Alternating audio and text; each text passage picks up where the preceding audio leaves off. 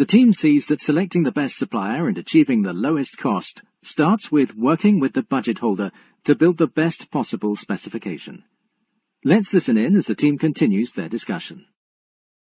I see that I need to influence the specifications. Can you give me some examples of how I would do that? Let's say we are buying the service for cleaning our uniforms. Instead of cleaning the uniforms 3 times per week, 2 might be enough. If the budget holder agrees, you've just reduced the cost of the service by over 30%. Nice. Any others? The current specifications of our uniforms have a zipper on the bottom of each trouser leg. Adding that zipper increases the cost to manufacture the trousers. So you could question the budget holder on whether that extra zipper really improves performance. Now you've just taken another 10% off the cost of the uniforms, all without a single negotiation. You said something about ensuring a fair competition. Can you give me some examples? Let's say you want to select a supplier that will handle all of the uniform cleaning for all European sites.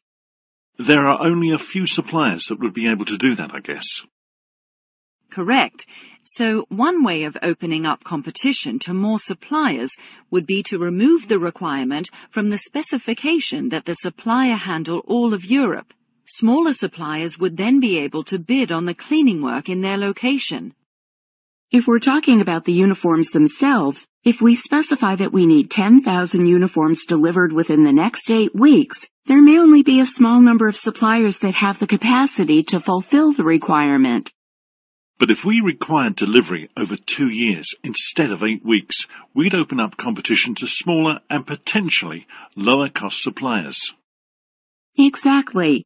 I'll give you one more example of keeping a fair competition. Don't specify a particular brand or supplier. For example, if you're buying word processing software, don't specify Microsoft Word.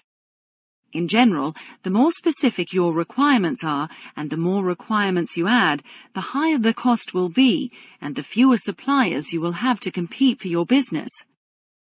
Daniel sees that his role is to influence the budget holder at the specification stage, because that is where he has 10 times the potential savings compared to the negotiation stage.